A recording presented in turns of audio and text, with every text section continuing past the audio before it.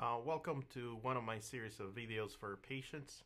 Today I'll be telling you about the process of stem cell transplant as treatment for multiple myeloma. As you well know, in 2017, stem cell transplant remains a key option in the treatment of multiple myeloma for most patients who are eligible for it. And that usually means anyone who's under the age of 75 who's otherwise fit and healthy. Meaning you just have, regular health status, and occasionally we'll do this in patients over the age of 75. I'd like to walk you through the principles, the basics, and then what to expect. So first of all, transplant is a standard part of the treatment, and for most patients where we do this as frontline therapy. In other words, this is not a rescue strategy, it's not a Hail Mary pass. It can be used as treatment for someone who's relapsed, but the majority of patients is done as part of upfront therapy. Second of all, the treatment is the melphalan. The stem cells are just a support system that we have so we can rebuild your bone marrow after you get your melphalan. And again, I'll explain all of this, how it occurs and happens in great detail. Third, transplant is a very safe procedure. The rate of serious complications, including mortality associated with transplant, is actually quite low. Mortality should be in the order of less than 1%, which is really the rate of major transplant centers at large hospitals and academic institutions. As I always tell my patients, easier said being the doctor, but it's an involved procedure, it's a big deal, but it's a very safe one. And oftentimes the risks and the complications, including those that become very serious, are just as high as what you get with the chemotherapy that you may have received before the transplant. In a separate video, I will explain how we go about collecting stem cells, but suffice it to say that before you can move to the stem cell transplant, we need to make sure that we have enough stem cells so we can rebuild your bone marrow, and that's a process we call stem cell harvesting. And obviously this is a must-have. You wouldn't be able to repopulate the bone marrow, build the bone marrow again, unless we had enough of those stem cells.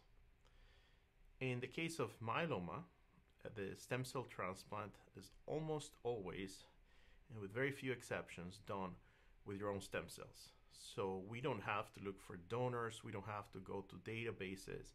We use your own stem cells, the good cells that are able to build your bone marrow.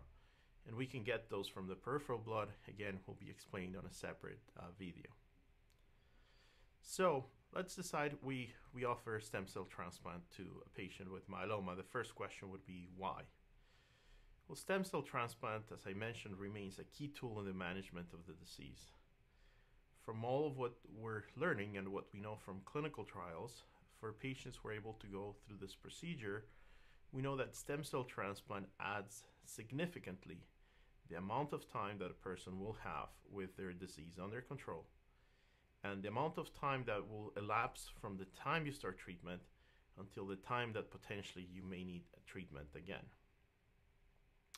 Not only that, but there's a subset of patients, and unfortunately still a small subset of patients, where stem cell transplant may be the last intensive treatment they need.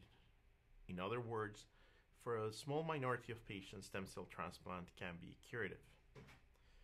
To best exemplify this, I'll point you out to the data of a Spanish study that was done now many years ago and was reported in 2011.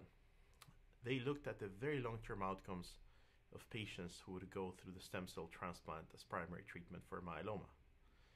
Now, they looked at 20-year outcomes. So if you have to dial the clock back then 20 years, as you can imagine, many of these patients did not get the chemotherapy forms for what we call induction, or the very first line of treatment that you receive, that are as modern as what we have now.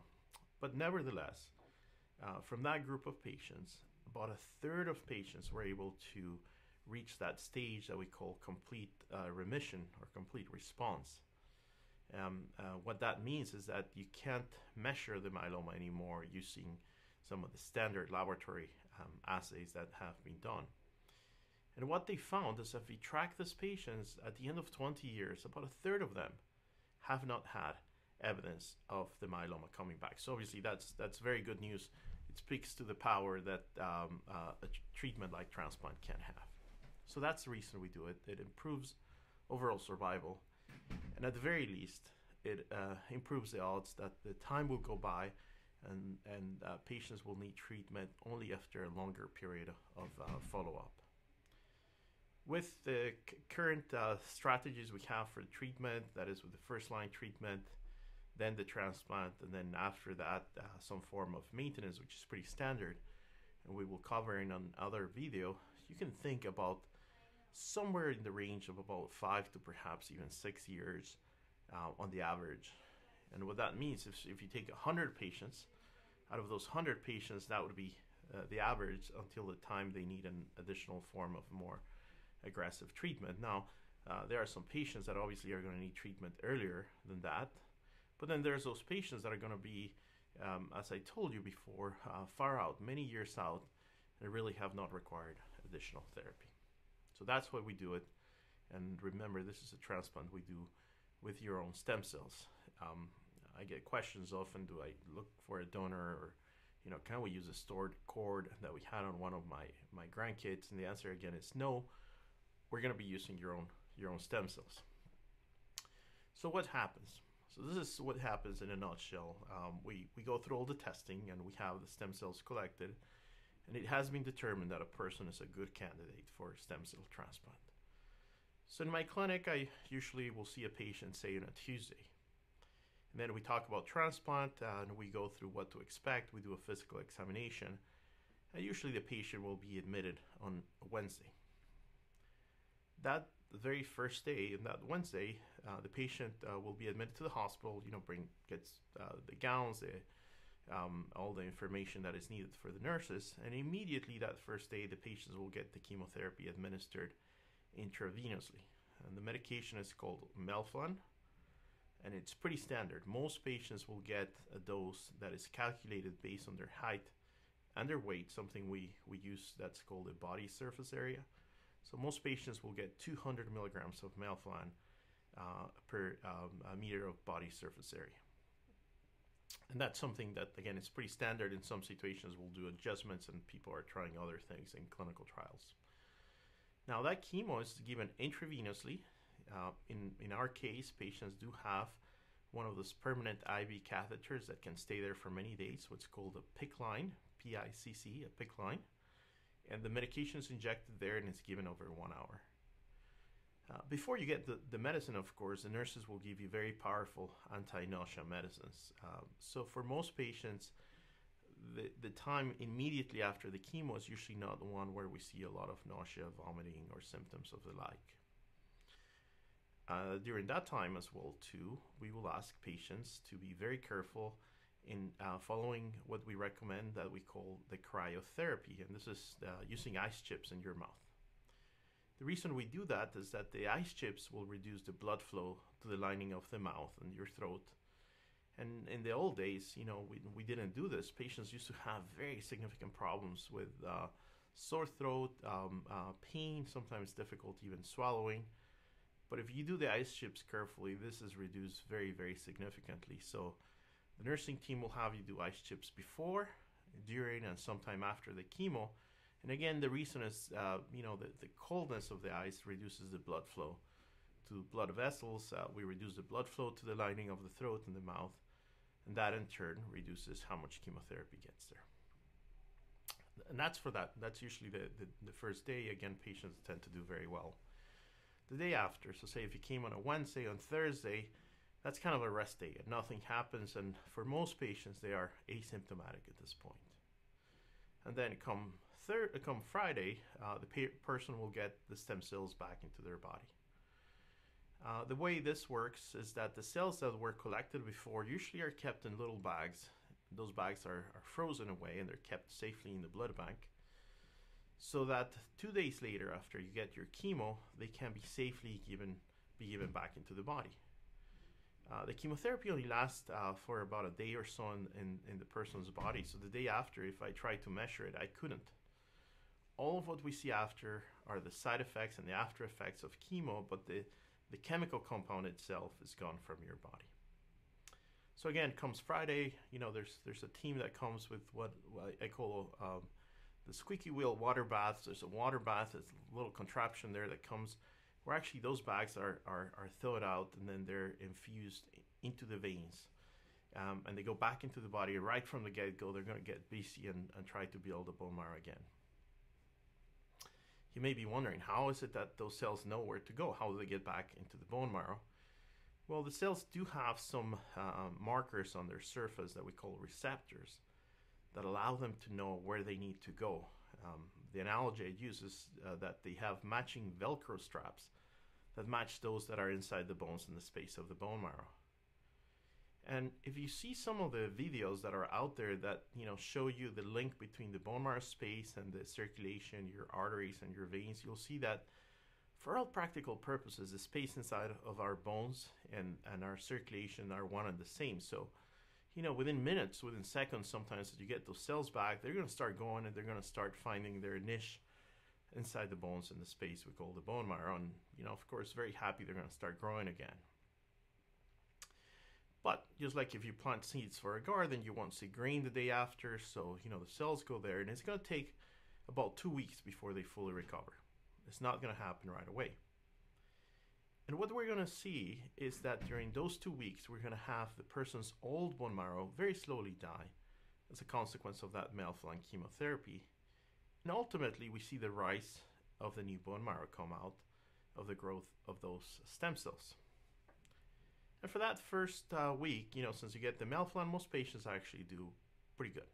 There's the possibility of some symptoms. Some people will get GI problems, again, nausea and vomiting, but the majority of patients do very well.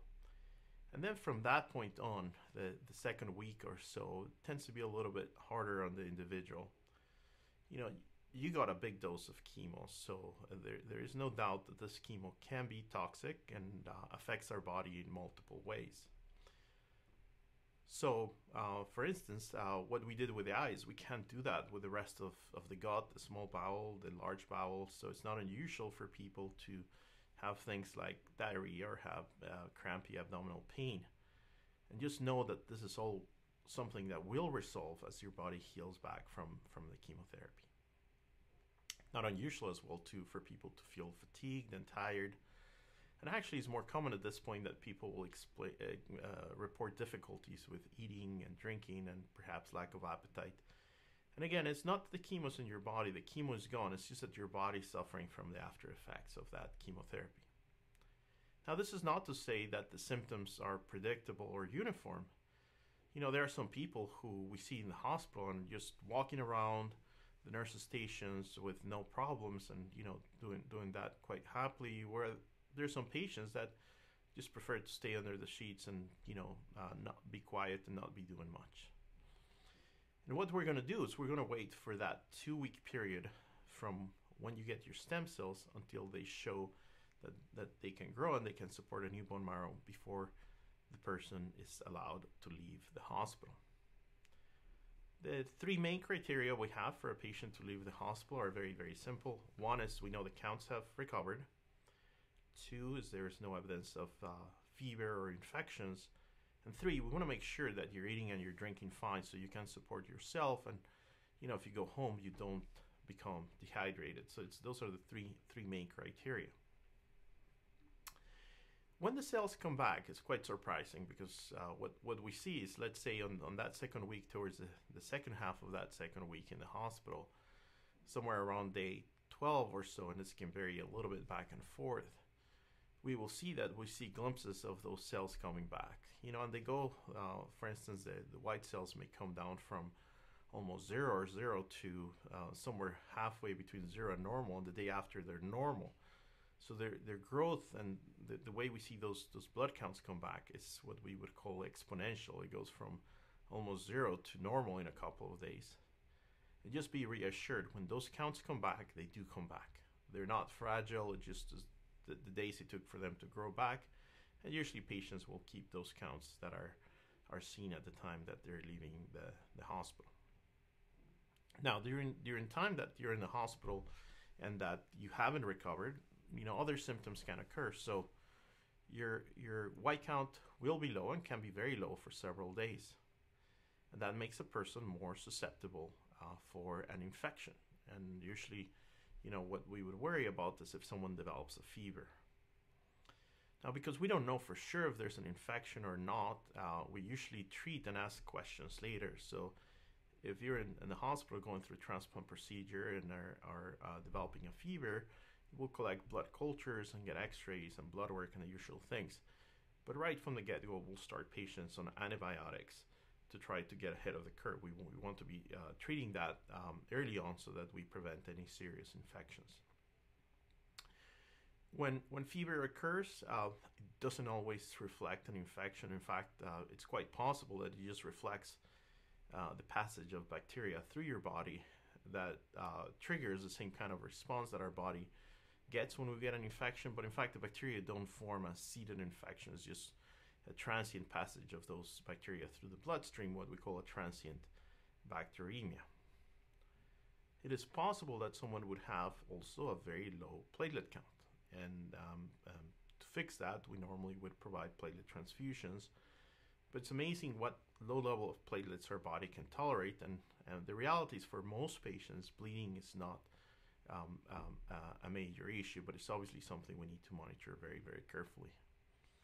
And last but not least, if your bone marrow is not working, then the red cells could go down. So there might be need of transfusion of red cells as well too, which is again not out of the ordinary. I do tell patients, just be patient when you're in the hospital. It's going to take some time.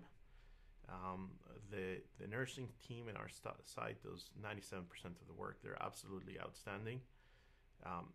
Everything is driven through protocol. They know what to do, they know what to expect, and they know when to call if there's any problems that arise.